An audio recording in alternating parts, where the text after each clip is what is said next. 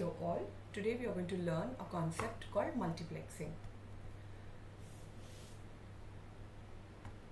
When the bandwidth of a medium linking two devices is greater than the bandwidth needs of the devices, then the link can be shared for transmission. How do I define multiplexing? It can be defined as a set of techniques that allow simultaneous transmission of multiple signals across a single data link, meaning in a multiplex system, n lines share the bandwidth of one link. You can see in this diagram that n lines are sharing the bandwidth of a single link for transmission. Now I have n input lines where n inputs are given to a multiplexer, where a multiplexer does many to one transmission, where it combines the n input line into a single stream, and this single stream is fed to a demultiplexer, where a demultiplexer will take back the component transmissions from that single transmission and gives it to the n output lines. It does many to one transmission. Categories of multiplexing. Multiplexing is of three types: FDM, frequency division multiplexing, wavelength division multiplexing, WDM, and time division multiplexing, TDM. FDM and WDM are analog and time division multiplexing is digital. What is frequency division multiplexing? Frequency division multiplexing is an analog technique which combines analog signals, meaning we are dividing the bandwidth of the channel based on frequency. That is why I call it as frequency division multiplexing. When can I apply FDM?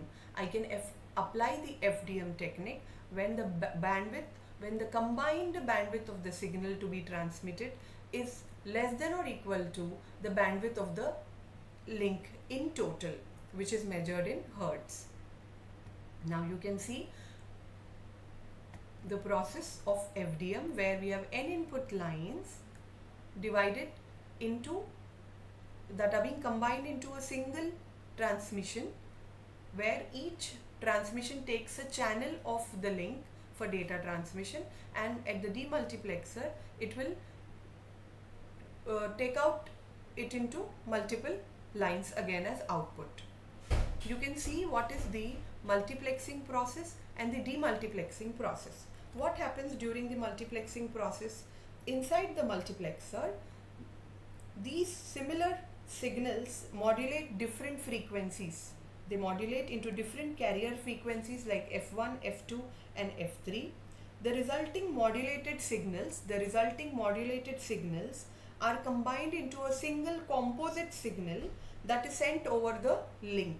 So we are combining multiple signals into a single composite signal at the multiplexer. What happens at the demultiplexer? At the demultiplexer, as you can see, we have filters. These filters will decompose the multiplexed composite signal into its constituent component signals, and then the demodulator will separate them into their carrier frequencies and passes to the output lines. This is how the frequency division multiplexing takes place.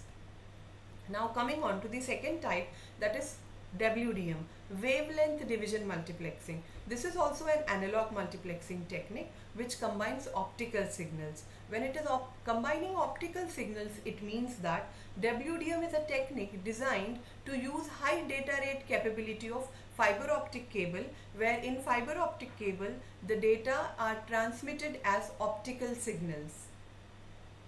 You can see here in WDM, in wavelength division multiplexing, you can see that the very narrow bands of light are being combined to make a wider band of light, and at the receiver the signals are separated by the demultiplexer into its constituent optical signals. The third one is the TDM, the time division multiplexing, which is a digital multiplexing technique where we combine several low rate digital channels into one high rate one. You can see digital data from different sources are combined into one time shared link. And here what is the requirement? The requirement is that the data rate capacity of the transmission medium should be much greater than or equal to the data rate required by the sending and receiving devices. So what happens here is, you can see multiple devices are connecting to a single shared link where the link is shared based on time. You can see that TDM is a digital process that allows several connections to share the high bandwidth of a link. Each connection occupies a portion of time in the link. You can see the device number 1 is occupying this portion of time to use the link, and the second device is using this portion of time to use the link. So this is about your time division multiplexing. Multiplexing where we combine multiple signals into a single one. Thank you.